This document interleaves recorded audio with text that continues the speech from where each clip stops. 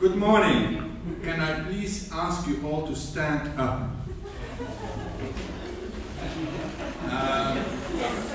People who have talked with me yesterday during breaks and other moments knew that this would be coming, and other people have no clue what will be happening. The king, no. Some people have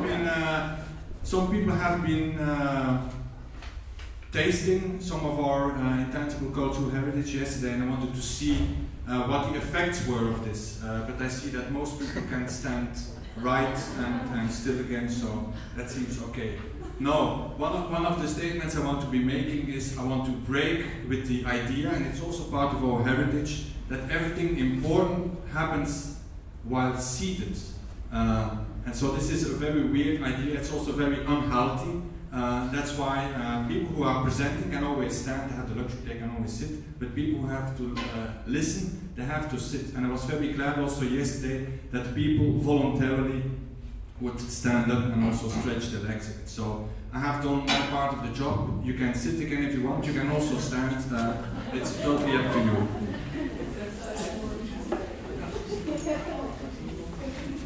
Good. What is an anthropologist, a social cultural anthropologist, as I am doing here? Well, times have changed. My predecessors had as task to roam around in rainforest, observing exotic tribes. Times have changed. I'm here observing you. Not to say that you are not exotic, and that this building is not exotic, but it's indicating that times have changed and that anthropologists are observing many different things. And I'm certainly not the only anthropologist who is involved in heritage or who is studying people who deal with heritage. I have colleagues who do that in very interesting ways. But I will come back also to the history of anthropology. But one of the things I must confess is that yesterday afternoon, I was, as the day was drawing to a close, I was preparing my notes, and I was very happy. I had a very nice outline of what I would be saying here. And then my dear colleague Christine Kutma started talking, and I became very stressed because she started mentioning things that I had already on my list, so I crossed it off. Then there came another point that I had on my list, I crossed it off. And so, yeah, so I had a dilemma, and I think the meal and the drinks brought a solution, so I became less stressed. And I started realizing that it's maybe good that there is overlap, because it points to things that people with different expertise know here. And so it's maybe good that there is overlap, and so there will be overlap, and I will also be repeating some things, but taking my angle.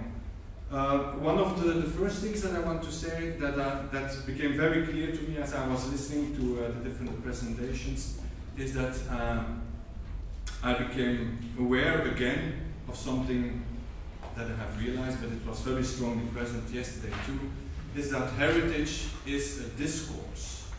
And if you are not familiar with that discourse, and you would have been here in the audience, you would have been quite lost. Because there's a whole discourse that has been developed around heritage, and that, as Christine pointed out also, that we, people who are maybe familiar with heritage, take for granted. But maybe we should question that, the categories and all the things that are being used.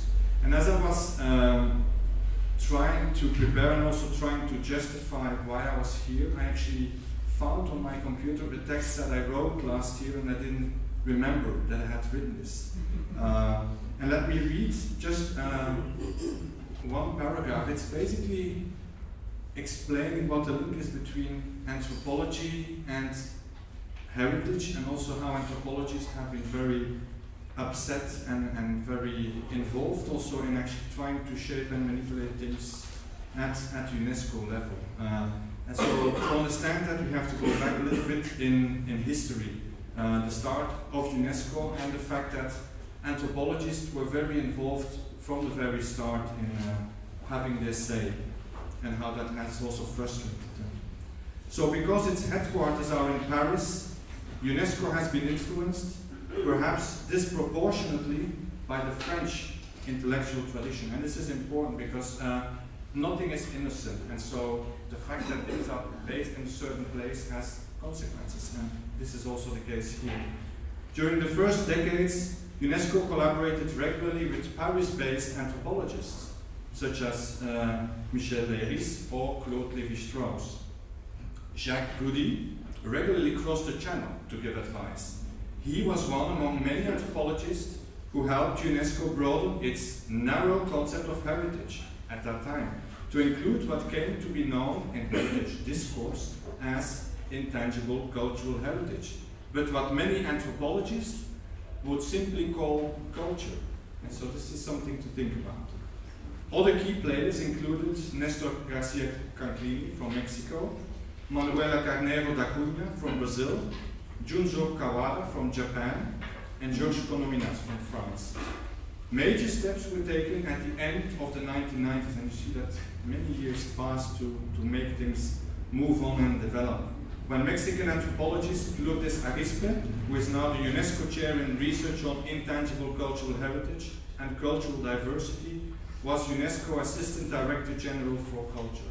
So that was from 1994 until 1998. And so I'm mentioning all these names and these things to actually point out that the fact that we are here, the fact that we are talking and using certain discourse and thinking in certain ways is all not a coincidence. It's different players that were at the right or at the wrong time in certain places, doing things or not doing things. Earlier on, UNESCO had been instrumental in changing the role and idea of heritage from a vehicle of nation building to an instrument of world making. And so this is what was very important at the very beginning, and we can actually reflect critically whether we are not actually turning the clock back, and whether there are other forces, especially national forces, who are trying very heavily to turn it back and make this nation, this national aspect more important than this world making. And so maybe destroying a bit this agenda of UNESCO to create a global cosmopolitan awareness and identity. So you have these different forces that are at stake. The official shift happened in 1978 with the founding of the World Heritage Committee and World Heritage List, both results from the 1972 Convention concerning the protection of the world's cultural and natural heritage. The rationale prompting that convention basically reiterated laments made by Claude Lévi-Strauss 20 years before that date regarding the safeguarding of cultural diversity. It would take another quarter of a century and lots of pressure by non-Western scholars, particularly from Japan, but also from other places, before the 2003 Convention for the Safeguarding of Intangible Cultural Heritage was put in place. Just to point out that if things change, they apparently change slowly. So if we want to change things, we have to have lots of patience. But so this as a preface to actually start my reflections on the things that I observed yesterday. So this discourse that is all present, and the fact that we all use the same terminology, which gives us the impression, and maybe the false impression, that we are all talking about the same things. And so that's the question. Are we talking about the same things because we use the same language? Because before there was a standardized language to talk about heritage, there were many different contexts and maybe many different ways to organize and to categorize heritage. And the question is, what have we gained and what have we lost? We have obviously gained things, but we may also have lost things. And so yesterday there were references and also criticisms and reflections on discourse in a couple of ways. I think about Mark Jacobs and his frustration with the community or the communities concept, and the fact that this is very essentializing and the reality is more complex. But you see that from the moment the discourse is installed, because it's present in official documents, people start using it, and it's very hard to go against it. It takes a lot of energy to go against the discourse and things that are being used. Also in tourism, this community concept is being used, community-based tourism, and there have been published dozens of articles criticizing it, but it's the discourse, so people use it. So it's frustrating. But one of the things that was clearly revealed also yesterday, that even if there is a discourse and even if you think it's all clear and you have the categories as UNESCO is using them, I think we have clearly seen, and also the case studies that were presented to us, that heritage is complex and multi-layered, and that sometimes these boxes and categories don't serve the realities on the ground all that well. And one of the things that categorizations are doing, and this is also something that Christine pointed out, is the fact that it's leaving out things, and it's also leaving out connections that are there, but because of the putting in boxes are being left out. And so one of the things that is very striking is the very clear link, because of the discourse between intangible heritage and culture, so intangible cultural heritage. And so what do we do with natural heritage and intangible aspects of natural heritage? And the fact that because of the boxes we don't make these connections also means that yesterday nobody talks about this, because it doesn't fit in our box system.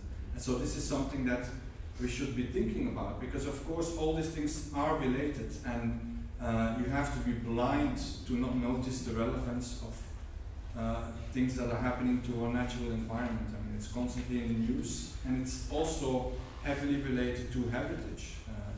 And so, but because of our boxes, maybe we don't give it the attention that it deserves. And so this is something that we should be thinking about critically. Then, this is of course due to the specific aim of why you are here, is this link between ICH and museums. And ICH, it sounds to me very funny, ICH, Aging Things Heritage. I actually like the Flemish acronym also quite a bit. It's ICE, it's just ICE. It's simple. But as I said yesterday jokingly, so from the moment we start using too many acronyms, then it's something quite wrong with the way we are dealing with heritage. And so I will also be looking and listening today to how many acronyms you dare to use.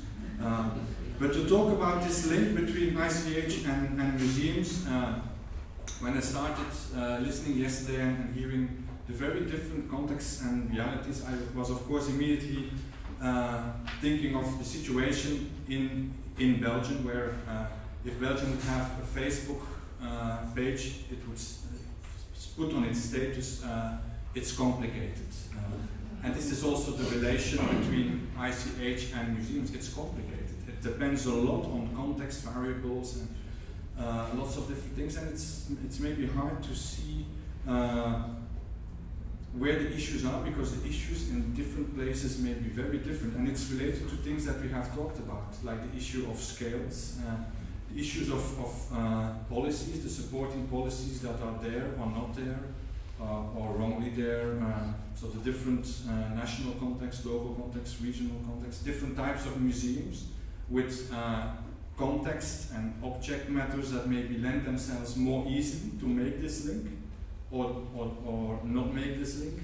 And I think the conclusion of all this was actually given at the very beginning of the day. If you listened very carefully, Sergio Herrion, one of the first speakers, he actually gave, I think, the brilliant summary, and it's that the relation between ICH and museums is, it's not love at first sight, but it's a marriage of convenience. And I think that's a very good way of putting it. Whether you like it or not, it's very strategic to actually see this link and actually reinforce this link, just purely also out of strategic reasons. And the not love at first sight is something that is also very present when you think about ICH museums versus tourism. Tourism is another thing that also, and people who are dealing with heritage have a very ambiguous relation with tourism and tourists, and this is something that is a bit despised, and it's not. And this was also a comment that was given yesterday. So in all these presentations yesterday, the lack of a focus of taking into consideration of visitors. So if we are talking about museums, if we're talking about ICH, you know, as visitors, as people who do something with everything that we are proposing to them. And so where are these people in our analysis? So this was quite striking. And it was quite striking because yesterday we heard in many statements also that this is important. I don't remember who said it, but there was a statement that ICH is participation of people.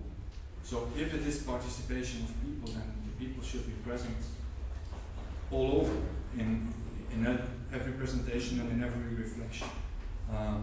And the participation of people also brings us to the importance of narrative, the storytelling. I didn't hear much about storytelling, but it's very important how we package things. You are here, you are experts, and so you package things differently, but of course if you engage with public, you have to package things in a rather different way in order to make things understand. And we heard yesterday, I remember when there was a presentation from Switzerland, the power of persuasion, which I think is quite important, especially in this day and age where there is a lot of persuasion taking place. I mean, think of social media, think of fake news, think of all kind of things happening. And so whether you like it or not, you have to think very seriously about how you position yourself within this reality of today, which is not the reality of 30 years ago. We live in a very different reality.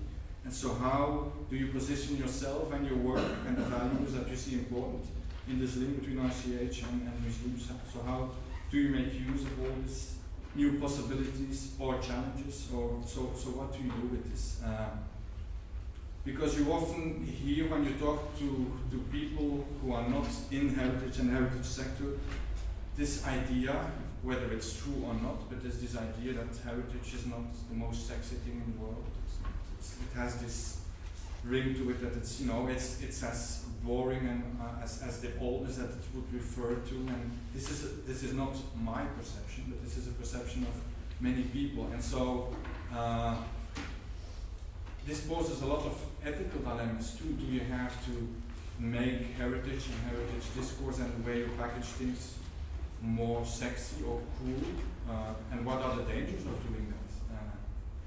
Because you risk of making the medium much more important than the message. And so reflections on these types of things are quite important, I think. And the many challenges, it's very clear that there are quite a bit of challenges, and that we will not move forward if we stick within our own boxes, and if we stick having discussions with people who are heritage experts. And if there is something that I learned yesterday from observing yesterday, and I wrote it down, creativity will save the day. I saw yesterday some very creative things, and it was not a coincidence that these creative things were also presented by people who have feet in different areas and fields, and who are not easily classifiable in boxes, because they think outside the box and they also move outside their boxes. And we have heard in different presentations references to this. I've written down the importance of creating crossroads, creating shared spaces, unplanned approaches, and how do you facilitate unplanned approaches, and how do you make that pass with policymakers? It's quite a challenge. Also the link between heritage and art, this artistic process, and we have seen examples of this. Think of the examples of the Zenneke parade and everything around it in Brussels, also the last example of the African Museum.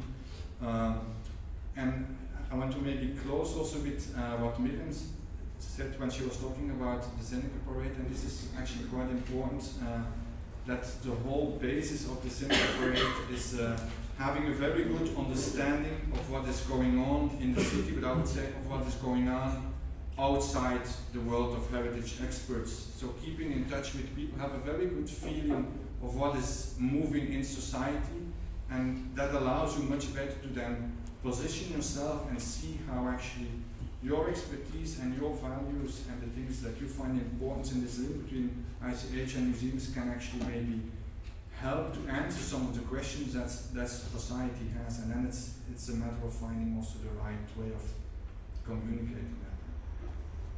But I see here the moderator doing a very good job and pointing out that I have to stop now. So that's what